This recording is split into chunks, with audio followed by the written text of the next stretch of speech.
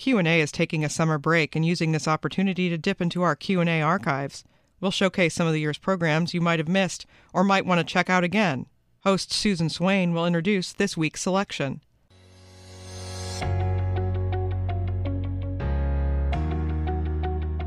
Hi, I'm Susan Swain, host of C-SPAN's Q&A, where we spend an hour with nonfiction writers and historians who add context to today's news. In this episode, you'll meet Ilyon Woo, author of a new bestseller, Master, Slave, Husband, Wife. She recounts the harrowing journey of self-emancipation made by two enslaved Georgians, William and Ellen Craft, in 1848. Disguised as a wealthy, disabled white man traveling with his enslaved servant, the Crafts left Georgia via public conveyances, successfully avoiding slave traders, law enforcement, and curious fellow passengers in their effort to gain their freedom. Becoming popular speakers on the lecture circuit, they found themselves hunted by slavecatchers after the passage of the Fugitive Slave Law in 1850. Our conversation will begin in just a moment. Ilyon Woo, your latest book is Master, Slave, Husband, Wife, An Epic Journey from Slavery to Freedom. It tells the story of William and Ellen Craft. What makes their story particularly compelling to you? I can't even begin to say what doesn't make it compelling to me. I mean, I've been obsessed with this story for a really long time. But I think, of course, what originally drew me to it was the phenomenal adventure story that they tell in their narrative, Running 1,000 Miles for Freedom, which they published in 1860. And it talks about this incredible escape that they make. They are husband and wife, enslaved in Macon, Georgia, and they decide they're going to flee for freedom. And they do this not with any underground railroad, which doesn't reach all the way down to the south where they are, deep south in Georgia, not by hiding and traveling by night, but they go out in the full light of day, disguised as master and slave, with Ellen posing as the master and William playing the role of the slave. So that story just gripped me from the beginning. In their time, how well known were they? They were quite well known, actually. There's a quotation from Wendell Phillips, who's a celebrated abolitionist lecturer. He's called sort of the golden-tongued man. And he's speaking in front of thousands when he predicts that future people will, millions will read their story and know it with admiration and applause, because many, many people across the United States knew their names at that time because their escape was so phenomenal, but also because they chose to tell their story.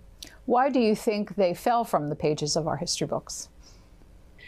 That's an interesting question. And I think some of it depends on which history books that you're talking about. And so actually I would probably quote one of the Craft's own great-great-granddaughters on this when she says, whether people know the story or not has to do a lot with where they're coming from and what they have, the kind of stories they have access to. But it's certainly true that the Crafts are not, let's say, known like Douglas or Tubman or Truth, people who are known now by a single name. And I think that reason is complicated. It has a lot to do with which stories we decide as a nation. People in power in this nation have decided to tell and remember over the years.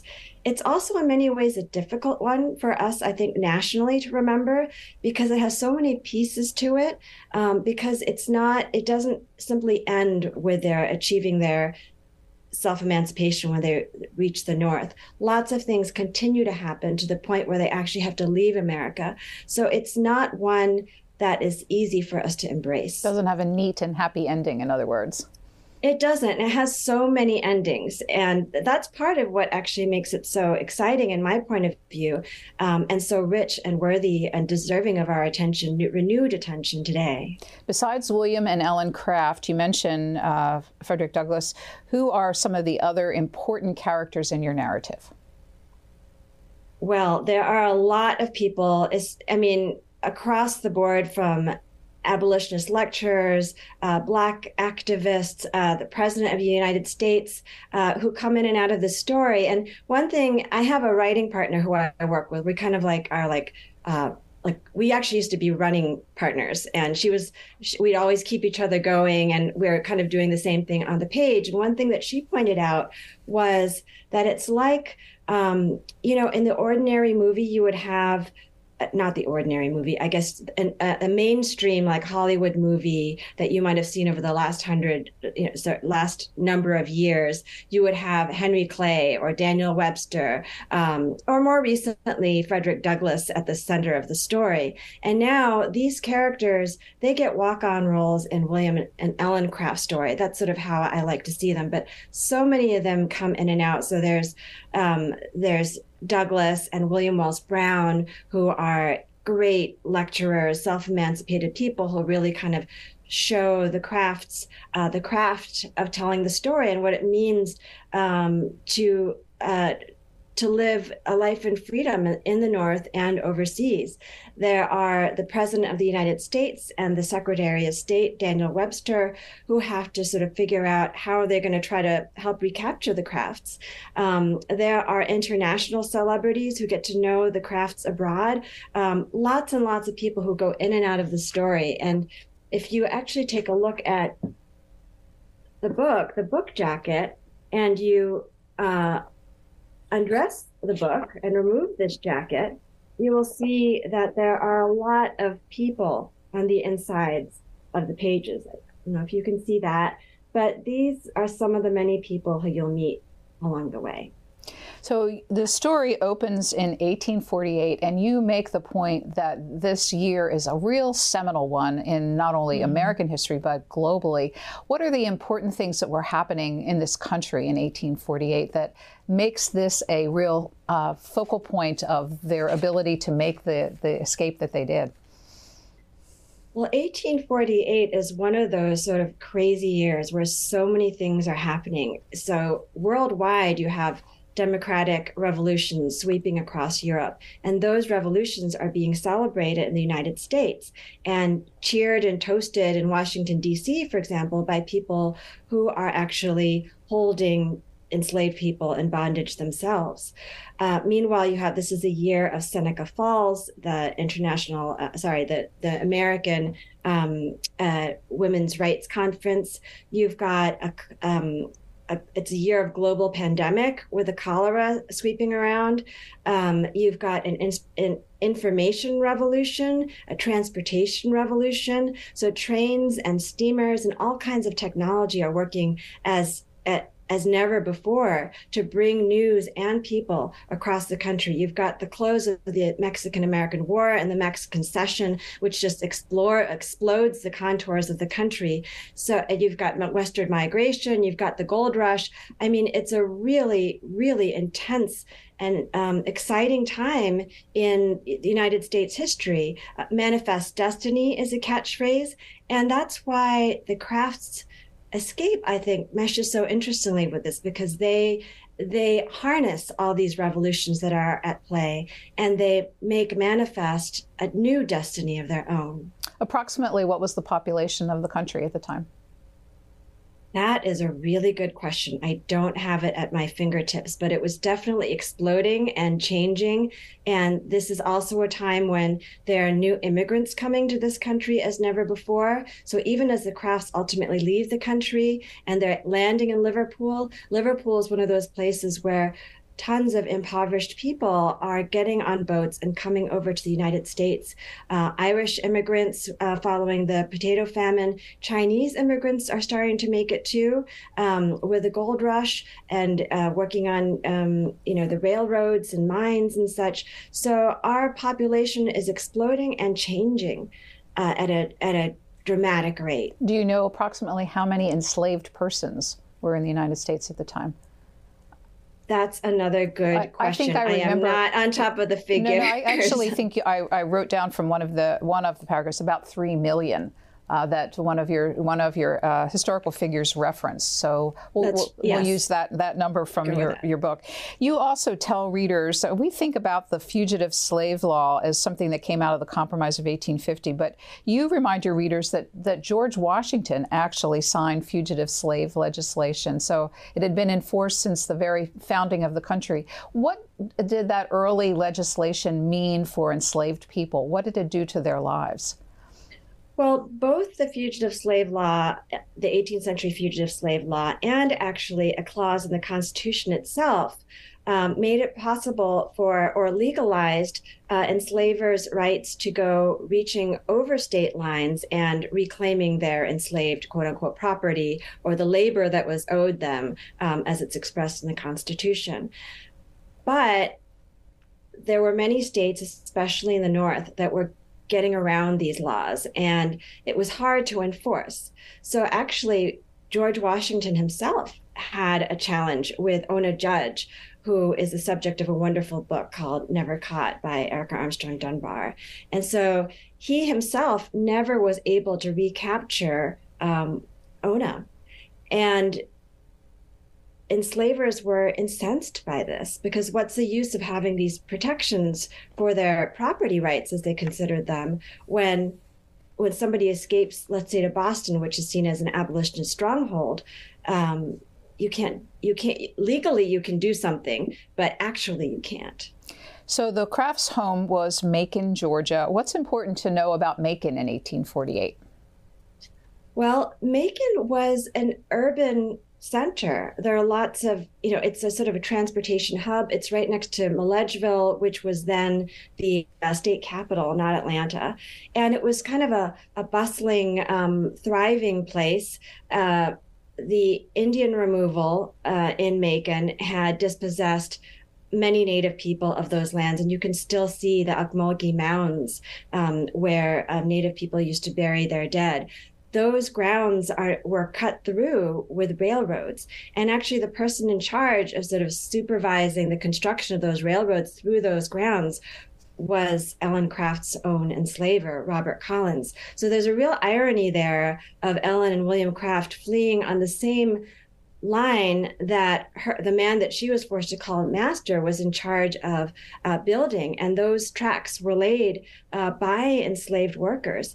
And those helped her ultimately get to freedom. So let's spend some more time getting to know the two protagonists in your story, starting with William. So how old would he have been in 1848? So he was born in my math skills are a challenge here, 1823. He was 25 years old. And what was known about his life up to that point? Where was he born? What were his early days like? Yes, that was really interesting to discover, because I did find out through his original enslavers' records that, and then ultimately through his own death records, that he was born in the town of Milledgeville. And he was born to parents who he knew and who he loved, and he had siblings who he also grew up with. He was enslaved by a man named Hugh Craft, identified just as Mr. Craft in the book. And this man is known as somebody who's invested in education, who helps the poor, a Christian man who has some of the best pews in town. But as William points out, that there's a real,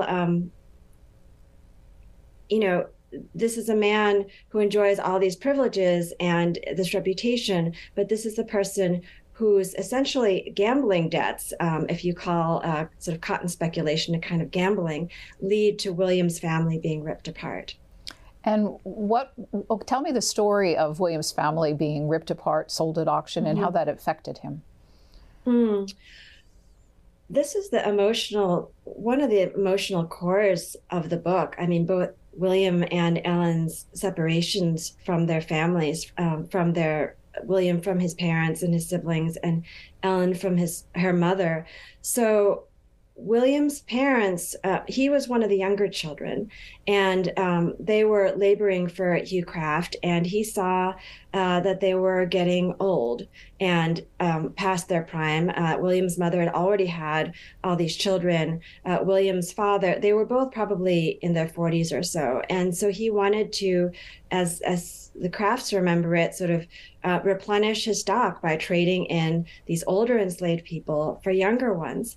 And that's the reason actually that he gives William, when he asks, because William is under 10 years old, about 10 years old maybe when this happens. And he asks Craft, and he says, because they're losing their value. And so William remembers his parents and seeing them taken off and sold off, to different enslavers. What happens then is William and his siblings are left, and his brothers are sold, and then he and his one other brother and one younger sister are remaining. And the older brother and William are apprenticed. William to become a cabinet maker, because he's smart. If he develops these skills, he will provide a return on his investment for his enslaver. What he doesn't know is that Hugh Craft is having more and more financial troubles, and so this is what this is what results in both William and his sister being put on a mortgage, which I actually held in my hands. You see them mortgaged alongside pianoforte and church pews and other stuff, other physical property. They are listed there as if they are things.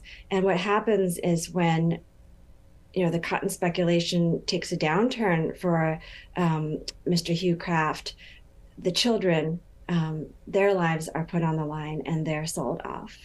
And you describe him watching his sister being led away in chains on a wagon, and how this made him so angry, and that anger sort of coursed through him for the rest of his life. Can you add any more color to the story that I've just told?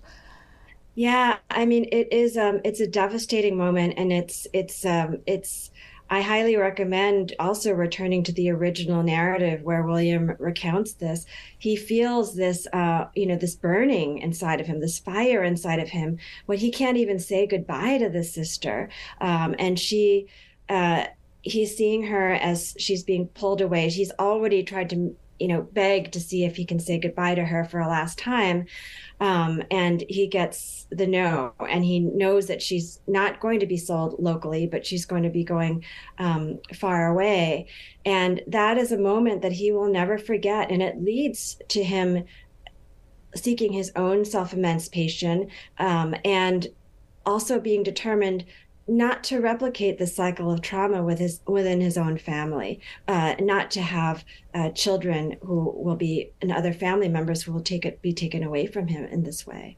So you said that William was apprenticed to a cabinet maker, and this becomes an important part of the narrative because he seems to be able to earn his own income. How did that work? So this was actually technically not legal, but it was a really nice arrangement for enslavers. So William's enslaver was a young man by the name of Ira Hamilton, and a businessman. And what William did was, because he had these skills in the shop, he made this arrangement where Ira Hamilton would pay a set fee for William's services to the cabinet maker. And then whatever sort of William worked on top of that, he made an arrangement with the cabinet maker so that he could earn his own wages. So he had to work a full day and have all those wages go to Ira Hamilton, Ira Taylor. But he could keep the other wages that he earned both at the cabinet maker shop and a hotel, which I think is also key, because hotels are places where people are going in and out, exchanging information, traveling. So that's another place where he could have picked up information about how to move in time and space. Turning to Ellen, she was a few years younger than William, 17 or 18 years old, I think, as the story starts. What is her lineage? So Ellen was the daughter of an enslaved woman named Maria, who she had a really, really close relationship to. This is something that's remarked upon again and again through the ages. And they were both enslaved by Ellen's biological father, whose name was James Smith. Now, James Smith originally had a house in Clinton, Georgia, which is, maybe like 12 minutes away from downtown Macon. They eventually end up moving into Macon. But James Smith has a legal wife in his household, and they have a number of children.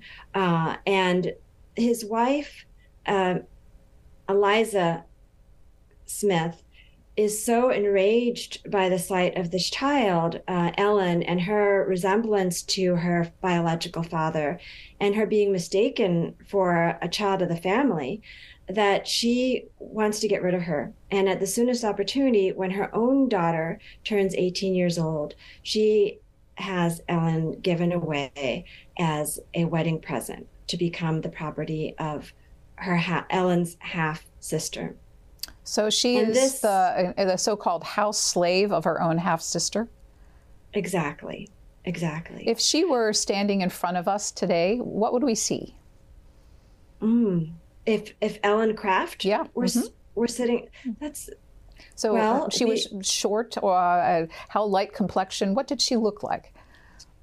She was very fair. I have a picture here of her in her older age that I keep on my desk. I don't know if you could see this. We can, yeah. Yes. But so she was very fair complected.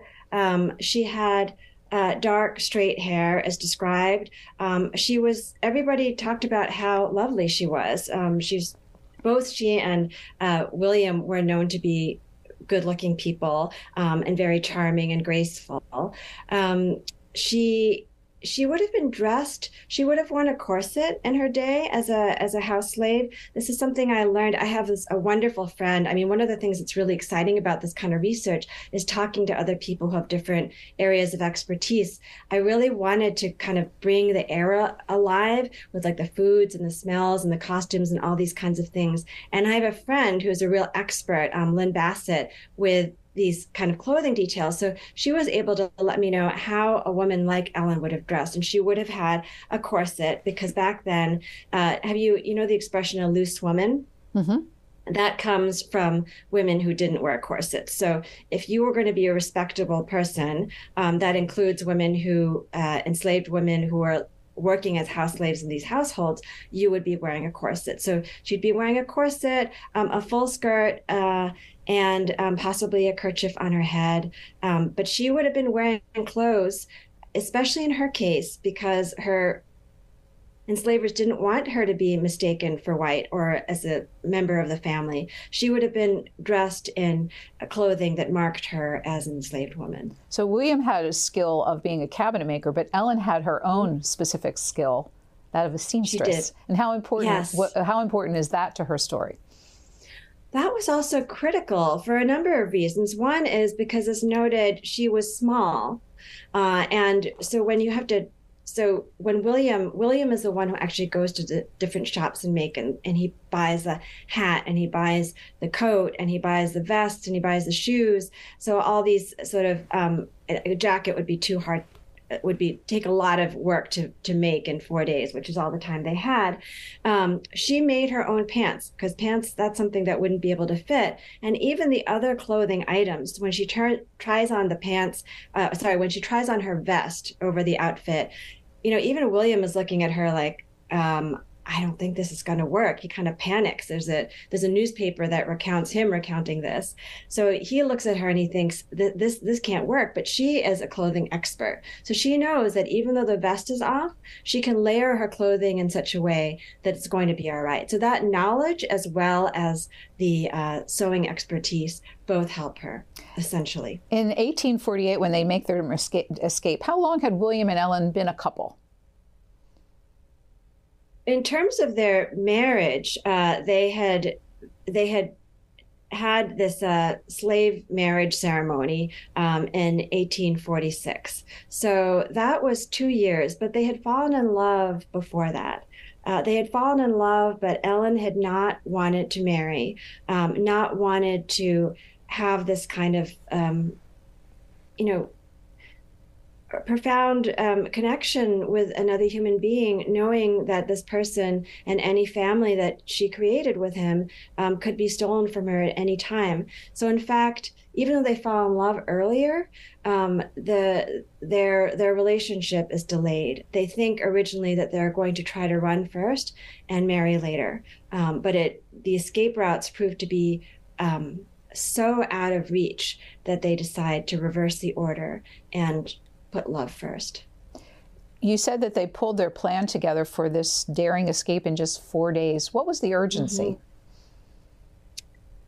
Well, there's a clock that starts ticking. And I guess I should back up for a moment to say that in order for them to even initiate this escape, they had to get written passes from their enslavers, giving them permission to move in space. So as an enslaved person, you cannot travel without such a pass, and there are severe punishments for traveling without this written pass.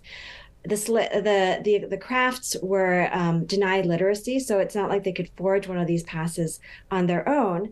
And these passes were your chances of getting one of these passes were going to be greatest if you were favored and if it were right around the holidays. That would be the time when you might be given a couple of days off. Both William and Ellen Craft were favored by those who enslaved them, and so Ellen goes to her half-sister enslaver, and she gives an excuse. This is before Christmas, but it's also, she gives an excuse that her aunt is ill.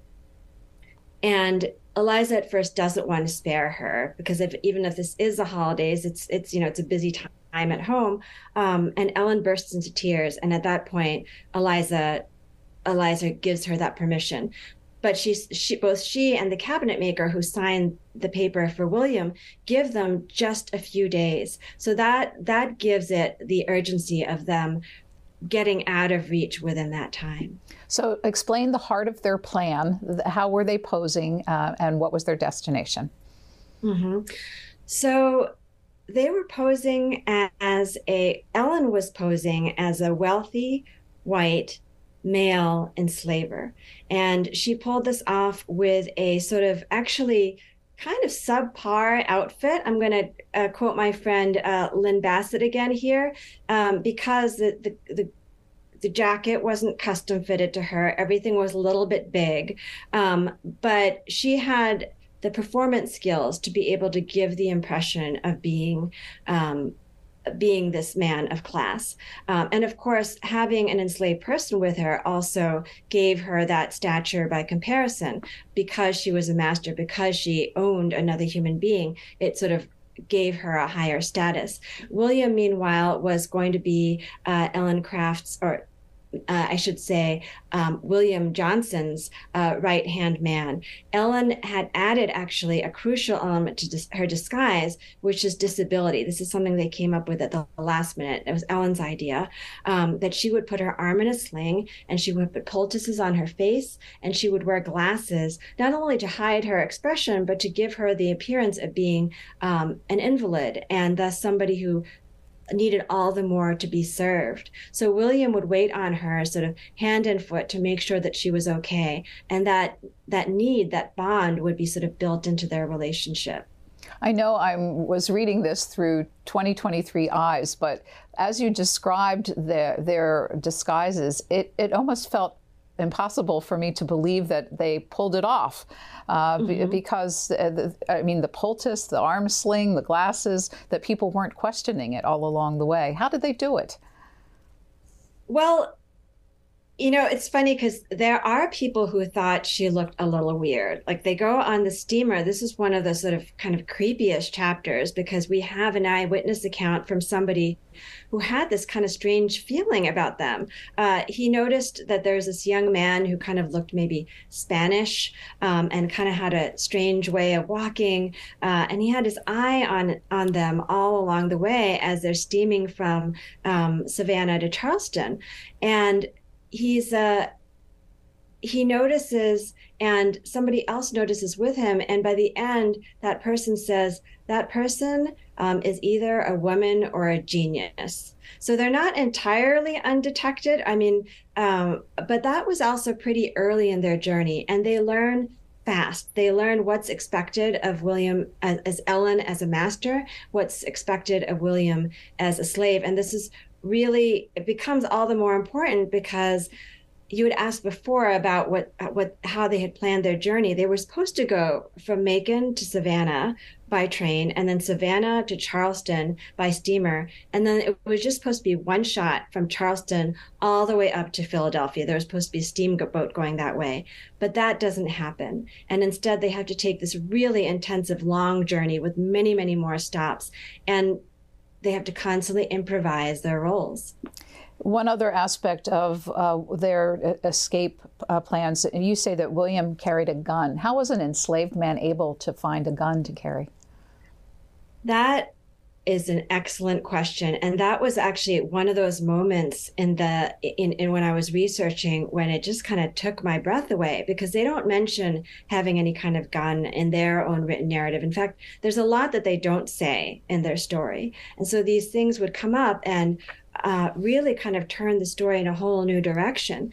And where I found this was in a late 19th century legal case where William is under oath, and this is about something entirely different, and he's describing what happened. So in their narrative, when they land in Philadelphia, they get to a friendly sort of abolitionist boarding house. And the way they recount this moment in their book, it's almost kind of comedic, because they get there and they go upstairs, they say a prayer, they come back down, and then the boarding house owner says, actually, when they come down, Ellen is now, when they go up, I should say, when they go up, Ellen is disguised is still in her disguise as a gentleman. They come down, she's had a costume change, and the boarding house keeper is completely bewildered. And he says to William, where's your master? And William says, this is my master. And he says, no, where's your master? It's him. So it's kind of like almost like a slapstick moment. And then finally the Crafts say, this is who we are. Actually, what I found in this later newspaper account was something really different. In this account, Ellen goes upstairs and William pulls out a pistol and he lays it on the table. He shows it to the housekeeper, and he says, he reveals who they are, and he basically declares his willingness to use this weapon, which he's had with him presumably on his journey. Where this weapon came from is a mystery, really. Definitely in Macon, this would have been, if they had been caught with a weapon like this, it would have, they would have lost their lives for sure. So we don't know. But it's amazing to know that they had that sort of as a last resort on their journey. Your book has a map of their journey, and it demonstrates that it is both arduous, with so many changes of transportation conveyances, and perilous, so many risks for them along the way, physical and also security risks. And I'm going to invite our viewers to read this, because we really have only 30 minutes left in our conversation, and it's lots of interesting detail. But when they got to Philadelphia, they were on free soil. Why did they just not stay in Philadelphia? Philadelphia was dangerous. I mean, they say, are we safe here?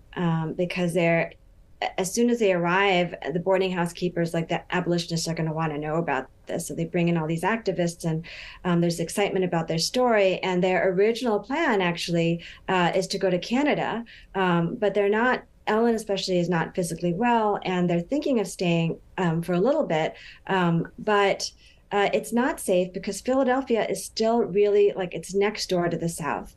There are kidnappings there. They're still very much in danger. So their next destination is what, if not Canada? Well, so the activists say, Canada is really cold, so you probably don't want to go there. But they actually they want to send the Crafts to Boston. Boston is known as sort of this hotbed of raging abolitionists by the slavers. It's a place where there's a strong Black community and neighborhood where they physically can be protected. If you go there now, right next to the African Meeting House, you can actually see still these alleyways where people can sort of go in and out. It's been described as a honeycomb. it would be really hard to physically get them out of that neighborhood. If they in Philadelphia revealed themselves to the abolitionist community, did the word start spreading immediately? You talk about this as being an age of communication about their story. Did it begin spreading far and wide at that point? Absolutely, because this was, I mean, as it is today, it's a great story. I've been sort of following these different activists as it's almost like you can hear the whispers through the letters. Like, did you hear this? Like, have you heard of this like incredible escape? It's like nothing I've ever heard, I've ever seen. So people are writing back and forth, and news is also traveling across the country because they encounter this man named William Wells Brown, who's a self-emancipated man, a great storyteller, lecturer, anti-slavery activist. And he writes a letter to William Lloyd Garrison telling them about this couple. And that letter is published everywhere. So we think about, like instantaneous news communication now. There was a feeling of that too, because the telegraph had just been invented. So all of a sudden you have news from one part of the country and it's almost instantly in another part of the country, which could be great if you want to share the news. Not so great if you're people like the Crafts and basically you get a mark on your back. But when the Boston period of their life, it's hard not to be struck by how brave they were. They made the decision to live their life publicly there, not to stay in hiding. Would that have put them in constant danger at that time before the Fugitive Slave Law, or was it fairly comfortable for a while? I think there was a bit of a lull, and the way you get that sense of a lull is the fact that if you look in the Boston City Directory for that time, William Craft has advertised his services. So basically he's in the phone book. He has his address there, and they also address his work in The Liberator, which is also widely disseminated. So it seems that they must have had some sort of level of security there in the neighborhood that they were in, this honeycomb neighborhood. But in fact, of course, they weren't. And some of it also might their personalities, they were incredibly brave people, and they were just basically saying, here we are. William Wells Brown is on the lecture circuit and invites them to join him on the lecture circuit. Can you give our viewers a sense of what the speaker circuit was like to society at that period of time? Well, so William Wells Brown, Frederick Douglass, of course, were two of the biggest speakers that were on this circuit. Actually, the lecture circuit was something that was very popular across a lot of different subject areas. You had people like Emerson and Daniel Webster and others like having these Lyceum lectures. On a cold New England night, it might be something that you want to do. You're like stuck indoors. It's kind of like entertainment on some level, also a way of learning, educating, and being educated about various subject matters. And for the anti-slavery movement, it was key. It was key to getting the word out about what slavery was actually like, because there are all kinds of reports that slavers are sending about, enslaved people are actually much better off than people in the North. This is something that Ellen Crafts, enslaver, actually says and writes down. So having real life eyewitnesses of human bondage and speaking to those experiences is something that really moves and activates crowds. And at this time, actually, Sojourner Truth, she's another speaker. She was really just getting started. Harriet Tubman in 1848 was still enslaved. You didn't have women on the circuit the way you end up seeing Ellen Craft. So the Crafts, on top of joining this sort of lecture circuit phenomenon, were adding something very new. And it also provided income for them, I would presume, because people paid to attend these? They did. They didn't normally charged like ticket sales, but they had a basket, a collection basket that went around. So they were living a somewhat comfortable life, and then everything changed with the Compromise of 1850, and specifically its provision about the new Fugitive Slave Law. How did that change the circumstance for the Crafts? In every possible way. I mean, this was a devastating law. It meant that the slavers were angry and determined that the North would participate actively in the return of fugitives and be good on their word. So what this did was it enabled enslavers like the Collinses, like Ira Taylor, to either go themselves to the North or send proxies. And these proxies, upon identifying enslaved people or people that they are claiming to be enslaved people, like the Crafts, they can have U.S. commissioners, bypassing local state authorities, have U.S. commissioners make this judgment. And these commissioners actually get paid twice as much if they find that these are fugitives versus non-fugitives. And these people can also raise a posse. They can require the participation of the marshal. I mean, they have what Ibram Kendi has called octopus powers now. They're completely muscled up and authorized to be able to claim people like the Crafts, or even people who might be mistaken for the Crafts. The Crafts have no ability to sort of testify against their enslavers. And actually, in the case of the Crafts, they're so well known that there's not even a question of identification. So this is a cataclysmic moment in American history, when the South is saying to the North, show us that you stand behind this law. And it becomes even bigger for the Crafts because Ellen Craft's enslaver, Robert Collins, decides that he wants to make this a test case for the nation.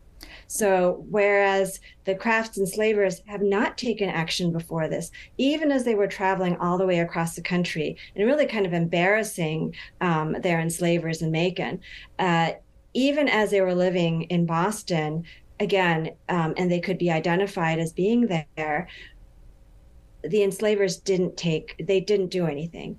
This gets them fired up and determined to prove to all of America that the Crafts could be recaptured and that slavery would therefore go on.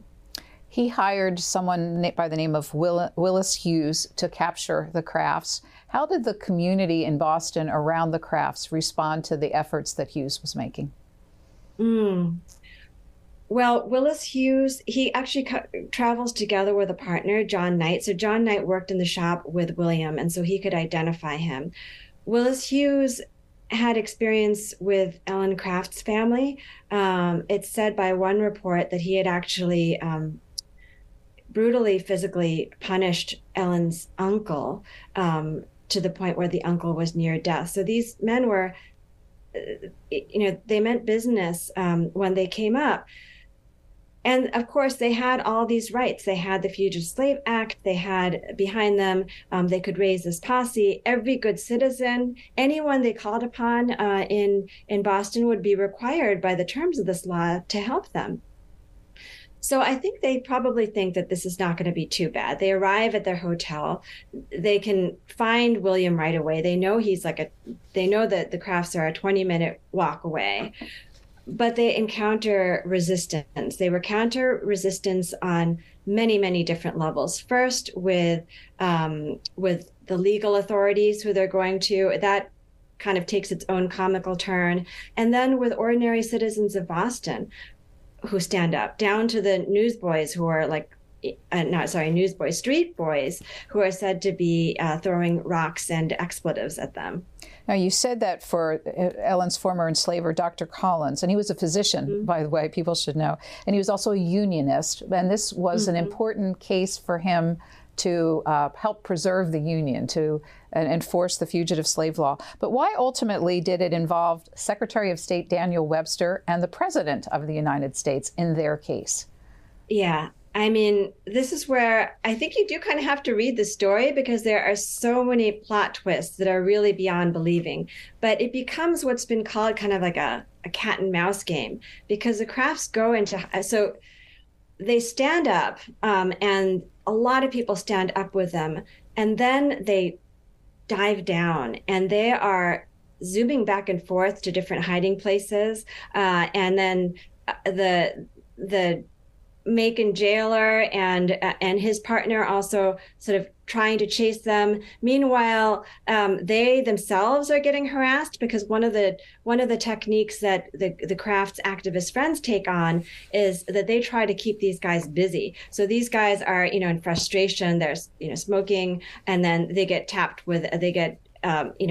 charged for smoking in the streets or carrying a gun or ridiculous things like running the tolls. So there's all this like crazy going back and forth, and there's such a level of frustration and building up, and the stakes are so high that Collins, in extreme frustration, turns to the president himself and says, "Look, you've got to do something about this."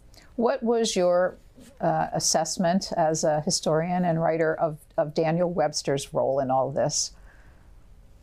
Daniel Webster is a really, really interesting character. One of the ones that I can't say enjoyed getting to know in this process. He's a difficult person to know.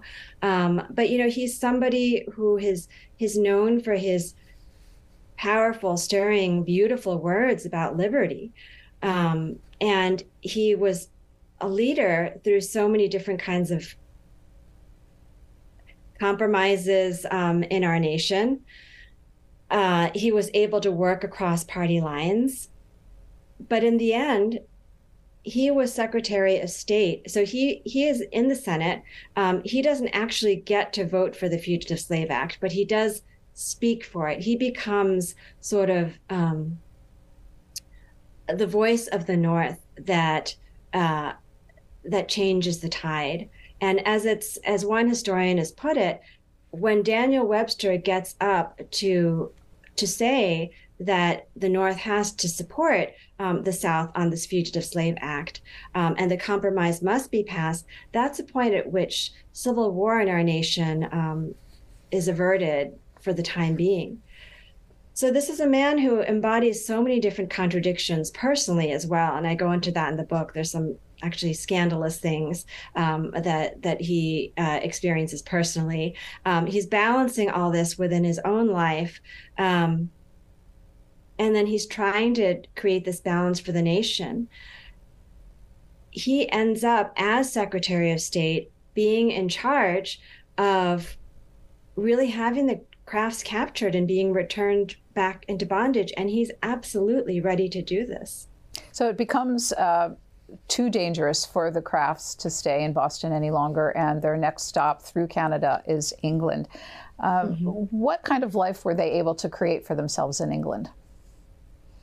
England was it was a really interesting step to follow through with this book because, once they land there, then they're physically not in the same kind of risk.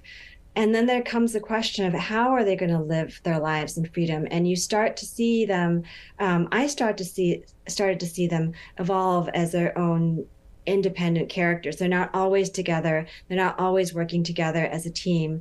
William Wells Brown has this kind of almost like there's like this bromance chapter where he and William Wells Brown are going off and speaking and seeing like Edinburgh and all these like amazing sights and, rallying crowds. So there's the lecture circuit that they go on, which takes on whole new dimensions in England.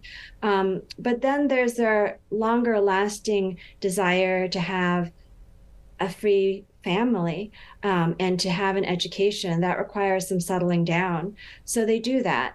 But it's a whirlwind journey. It was a lifelong goal for each of them to have an education. How did they finally get one? Mm-hmm. Well, they have an opportunity to learn, to study at an industrial, agricultural and educational cooperative under the auspices of Lady Byron, and also her daughter, Ada Lovelace, who's known now as like the world's first computer programmer. So they have this incredible estate where they're educating mostly children, and the crafts go there, they teach their skills, and they get to really sit down and learn to read and write. They've had little bits of this up until this time, but this is really the first dedicated time. And in fact, you can see a letter that Ellen Craft writes just a couple months after their arrival here. And her letters, I mean, you can see her artistry in her hand are just beautiful. They're exquisitely penned. They write this letter back to America, and you can see the pride in the formation of these letters, which are really moving for me to hold as a record of their movement in time. Ellen's hand moving across the page in time for us to see today. So they had no opportunity to return to the United States as long as slavery was legal. Once the war was over, what were their decisions about where they wanted to live and why? Well, that's the thing about the craft. So it's again and again with all these different endings. They could have stayed in England and lived comfortably there. They could have come back to the United States, as they decide to do, and settled in Boston, which would have been a great place, an easier place for them to be. Instead, they make another difficult choice of going back to Georgia, back to the South, originally to South Carolina to start an educational and farming cooperative of their own. They encounter trouble there.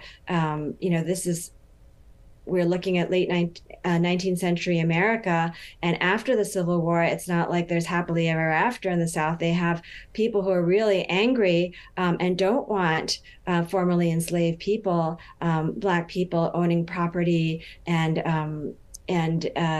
voting and doing all kinds of things there. The Crafts did that, however. They built their school. When Night Riders came to burn it down, they built another one. So on and on, again and again, they were pursuing their own version of the American dream. One aspect of the story, and I think it was during their British years that we haven't told, is that Ellen was able to reunite with her formerly enslaved mother. How did that happen, and how did it work out for the two of them? That's again where you have all these networks reaching and stretching across time and space. You have Ellen. So her husband, William, actually is in Africa at this time. So this is a whole nother chapter.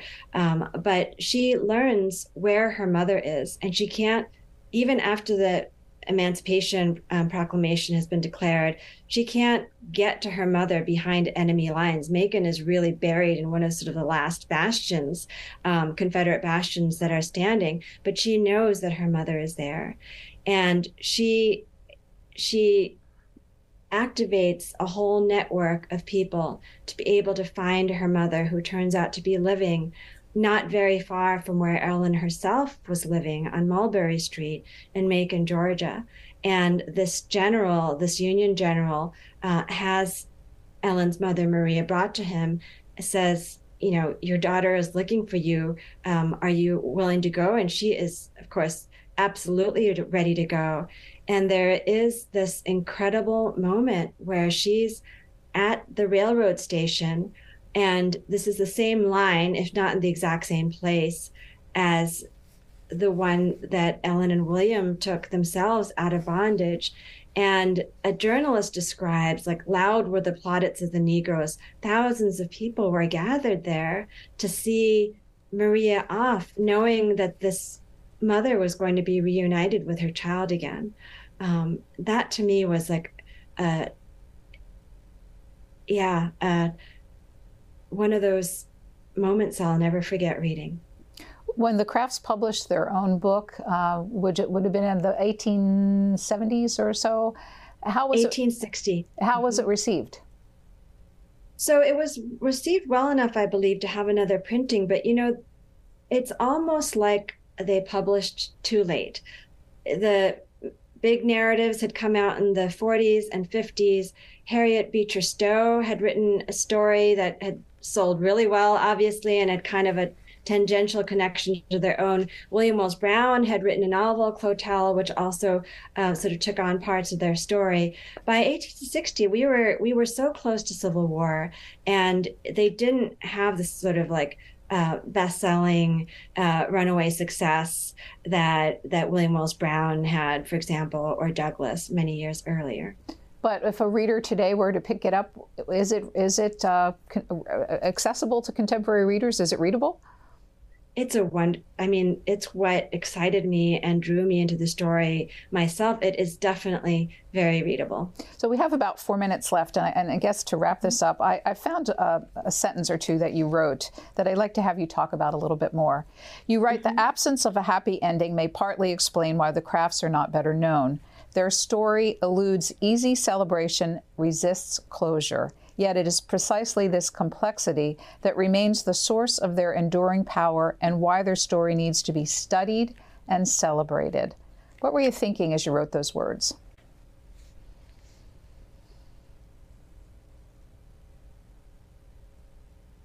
I was thinking how much we are in a unique position today to be able to embrace all the complexities, all the ambiguities that were so hard to discuss in those times, and they remain difficult today.